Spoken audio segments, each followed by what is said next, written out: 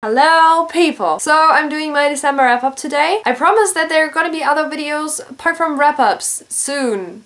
Really soon. Like honestly, I'm working on it. I'm just now getting back into filming and editing videos and YouTube in general. My to-watch list is at about 400 videos currently, so that's also a lot of videos that I still have to watch. Apart from that, my room is finally done. There's still one large centerpiece missing on my wall that I still need to paint and then put up. I am gonna do a room tour on my main channel very soon without that centerpiece because it's probably gonna take till May until that is ready and I don't want to keep you waiting until then. If you're interested, I can also do a bookshelf tour, although a bookshelf tour is very interesting concept because I have 6 bookshelves I think, and I also have more than 900 books, so it's gonna be a very long video and it's gonna take a long while. I also changed my filming background. I'm currently filming on the floor. I'm sitting down and it's painful. My legs are falling asleep. Do you like this? Shall I keep it like this? Tell me down below if you like it, because then I'm gonna keep it like this. So before the blood circulation in my feet stops entirely, let's start this wrap up. I've been rambling way too long. I'd say this month was an Austen month because I read Sense and Sensibility and Persuation. I love both of these books. Both are romantic comedies, I'd say. They're funny in parts, they're dramatic in parts, but first and foremost they're romantic. Sense and Sensibility is about Eleanor and Marianne, who are sisters, and it's basically about their way in life, and it's about their family and everything that's going on, and obviously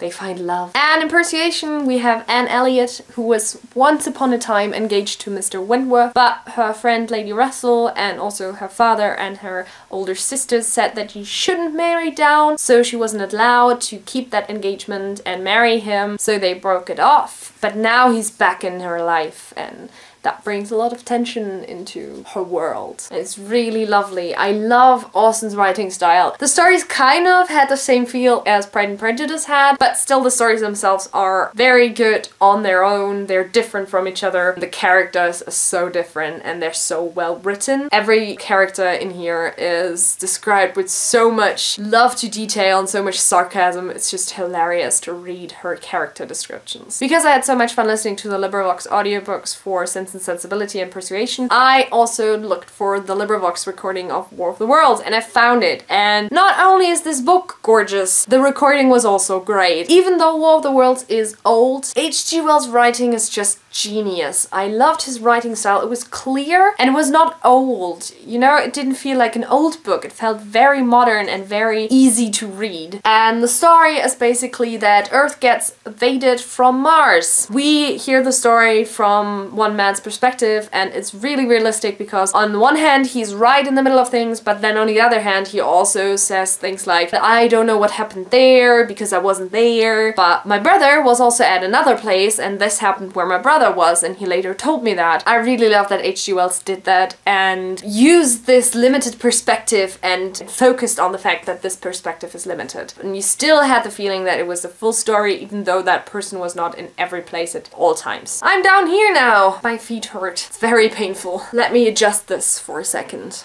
There we go. Now I'm on the floor. I had to change positions because, oh my god, my feet hurt so much. The next book I read in December is a book that I had been curious about for a very long time, and it's Matched by Ali Condie. I read this and, I mean, I didn't hate it. Like, I don't think I would burn it. That's the only positive thing I can say about this book. Seriously. For the first time in my life, I'm probably not gonna continue a series because I did not like the first book. I read reviews for the second book after I finished this and all of the reviews were like, well, this is the middle book and nothing happens and no one told Ali Condie that you have to write about something in the middle book. And even Christine from Poland Banana's book said that you didn't have to read the second part. Just read a summary and then go on to the third. I'm not sure I'm gonna read the third. I don't currently own the third. I'm not gonna spend money on the third. If I can borrow it somewhere, I'm gonna read it, yes. But that's about everything I'm gonna do for this series. I'm sorry. 99% of the books that I hold up, I'm like, I love this book. I absolutely adored this book. But with this book, I just didn't. With this book, I was not able to find a single thing that I actually loved about it. The entire setting is copy and paste from The Giver, and I don't feel like the author even tried to hide that she completely took that whole concept from The Giver. Second thing I didn't like was the main character. I did not like her. It's not like The Ear, where you don't like the main character because the main character is written to be hated. I just did not like her character at all. I even forgot what she was called. Cassia.